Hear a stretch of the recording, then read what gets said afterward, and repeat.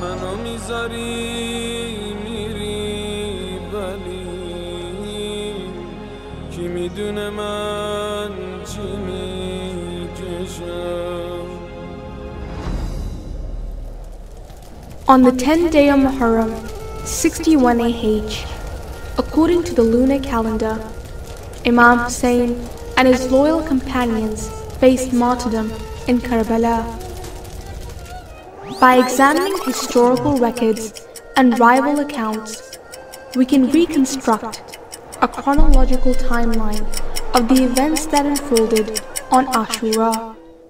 At 5:48 a.m., after the Fajr prayer, Imam Hussein addressed his companions, exhorting them to show patience and determination in the face of adversity. He prayed, "O Allah, you are my helper in every calamity." Simultaneously, Umar ibn Sa'd, leading the opposing army, also conducted their prayers and organized their forces. Around 6 a.m., Imam Hussein ordered the digging of a defensive trench behind the tents and filled it with thorny bushes, aiming to hinder potential attacks from the rear.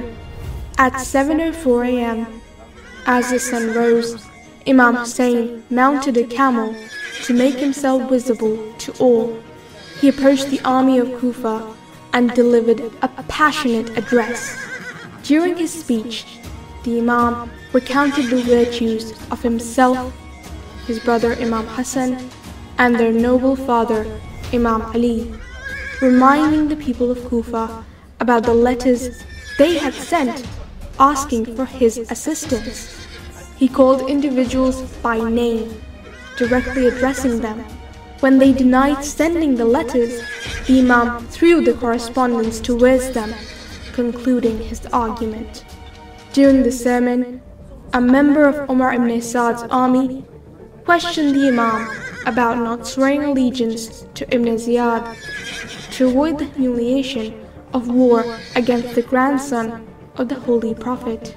In response, Imam Hussein uttered the famous words, "Yes, I am faced with a choice between being killed or accepting humiliation, and humiliation is far from us." This powerful speech lasted for 3 minutes. At around 8 a.m., following the Imam's address, some of his companions, such as Zuhair bin Qayn, delivered speeches similar to his, addressing the Kufi army. After these speeches, Imam Hussein made the iconic call, "Hal min nasirin yansurna?" Is there anyone to help us? This call touched the hearts of several members of the Kufi army, including Hazrat Hur. Around 9 a.m., as the day progressed, Shimr questioned Umar ibn Sa'd about the delay in initiating the battle, pushing him to take action. Provoked by Shimr, Umar ibn Sa'd prepared to commence the battle and launched the first arrow towards Imam Hussein's army. He declared, "O people, bear witness to Ibn Ziyad that Umar ibn Sa'd has initiated the battle." Following Umar ibn Sa'd's arrow, archers from the Kufi army unleashed a barrage of arrows upon Imam Hussein's forces. The Imam informed his companions that these archers represented the enemy army and there was no escape from death. He urged them to prepare for the imminent confrontation. The exact number of martyrs during this initial archery attack remains uncertain, but some narrations mention the martyrdom of 50 companions. At around 10 a.m., following the initial archery attack, 2 slaves named Yasir and Salim emerged from the Kufi army to engage in individual combat. Abdullah bin Umar sought permission from Imam Hussein to fight and was noted as a formidable opponent. Abdullah successfully killed the 2 slaves but had his own fingers severed in the process. After these one-on-one combats, the Kufi army launched a collective attack. Hajar attacked from the right side of Imam Hussein's army, defended by Habib and his comrades. Simultaneously, a group led by Shimr attacked from the left side, countered by Zuhair bin Qayn and his allies. Shimr himself sustained injuries during the assault. Following the retreat of both groups from the Kufi army, Umar ibn Saad dispatched around 500 archers to unleash another volley of arrows upon Imam Hussein's forces. This subsequent shower of arrows resulted in the injury and martyrdom of several companions, with 22 horses from the Imam's army being wounded and falling.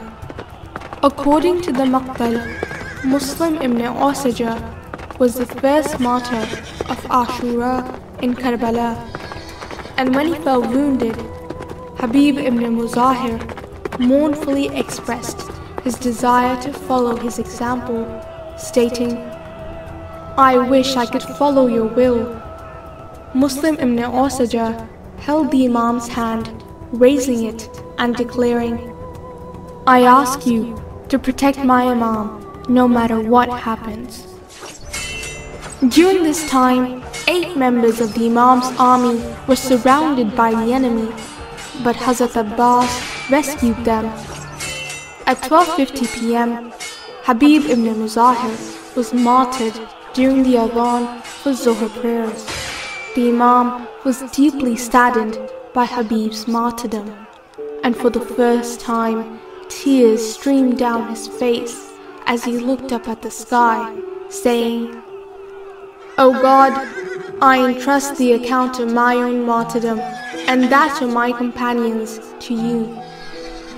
The Imam led a brief prayer, following the principles of the prayer of fear. Some companions joined the Imam in prayer, while others continued to fight. Zuhair ibn Qayn and Abdullah Hanafi acted as shields for the Imam. Sayyid bin Abdullah was wounded by 2 arrows and spears, leading to his martyrdom. At around 1 p.m., after the Zuhr prayers, 30 devoted companions of Imam Hussein remained alive, but they were martyred soon after. Following their martyrdom, it was the turn of Bani Hashim, the members of the Prophet's family. The first among the Bani Hashim to be martyred was Hazrat Ali Akbar bin Hussein. However, some sources claim that Abdullah bin Muslim ibn Aqil was the first martyr among the Bani Hashim. Abdullah ibn Muslim was martyred, and a group from Bani Hashim's army retaliated against the Kufi army. Imam Hussein encouraged the young men, saying, "O my cousins, embrace death with patience. I swear by God, you will not face humiliation or suffering after that." At around 2 p.m., only Imam Hussein and Hazrat Abbas remained. Hazrat Abbas requested permission to enter the battlefield, but the Imam ordered him to deliver water to the thirsty children and women in the tents. The enemy deliberately separated the 2 brothers. Hazrat Abbas, displaying remarkable bravery, made valiant efforts to bring water to the camp, but lost both his arms in the process. Struck on the head with an iron rod, he fell from his horse to the ground. When Imam Hussein reached the body of his beloved brother, the enemy momentarily retreated. This was the second instance of the Imam shedding tears that day, lamenting, "My back is broken." At around 3 p.m., Imam Hussein returned to the tents to bid farewell to the women and children. While bidding farewell to the AHLULBAYT, Imam Hussein carried his infant son, Hazrat Ali Asghar, to the battlefield, requesting water for him. Tragically, Hazrat Ali Asghar was martyred by an arrow from Karbala. As the Imam proceeded towards the battlefield, no one from the enemy army dared to confront him directly. Instead, they resorted to distant arrow and spear throwing. At one point, Shimr approached the Imam with 5 individuals. After the Imam's martyrdom, it was recorded that his body bore 34 spear wounds and 33 sword cuts.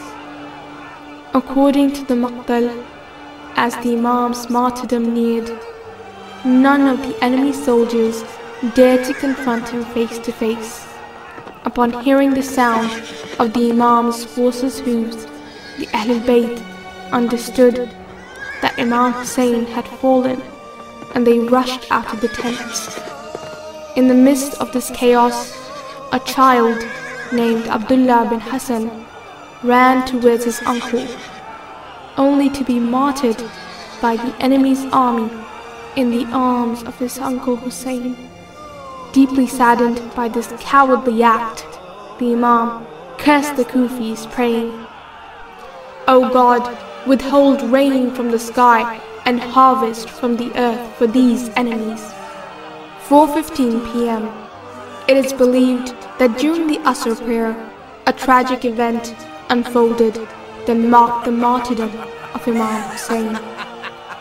Prior to this fateful moment, those present heard the Imam solemnly declare, "I swear by God, no one shall have the ability to cause such a calamity after me, where God's wrath would be greater upon their actions than upon my own martyrdom."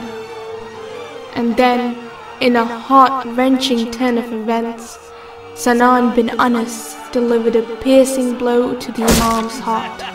Overwhelmed with grief and pain, the Imam immediately fell into prostration. The soldiers, overcome by a deep sense of reverence, hesitated to approach him. But it was during this time of vulnerability that Shimr, known for his ruthlessness, seized the opportunity.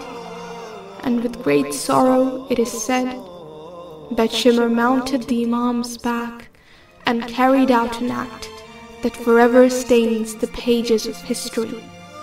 A fateful act that led to the severing of the Imam's noble head. At around 6 p.m., following the martyrdom of Imam Hussein, members of the Kufi army stripped his body of clothing. Historical accounts state that all those who participated in desecrating his body suffered from incurable diseases and perished in hell. The Imam's belongings were looted, but Umar ibn Saad eventually ordered the looting to cease and assigned guards to protect the property. The sun was on the verge of setting when the Imam's head was given to Khuli, who was tasked with taking it to Kufa that night and presenting it to Ibn Ziyad. Following Umar ibn Saad's orders, horses trampled over the Imam's corpse until his bones were reduced to dust. 6:59 p.m. This marked the end of an excruciatingly painful day, and Umar ibn Saad ordered the Maghrib prayer. Sanan bin Anas stood among the Kufis and proclaimed, "Fill my pockets with gold, for I have killed their best men." Thus the events of Ashura unfolded, leaving an undeniable mark on history. The bravery and sacrifice of Imam Hussein and his devoted companions are forever etched in the records of human valor.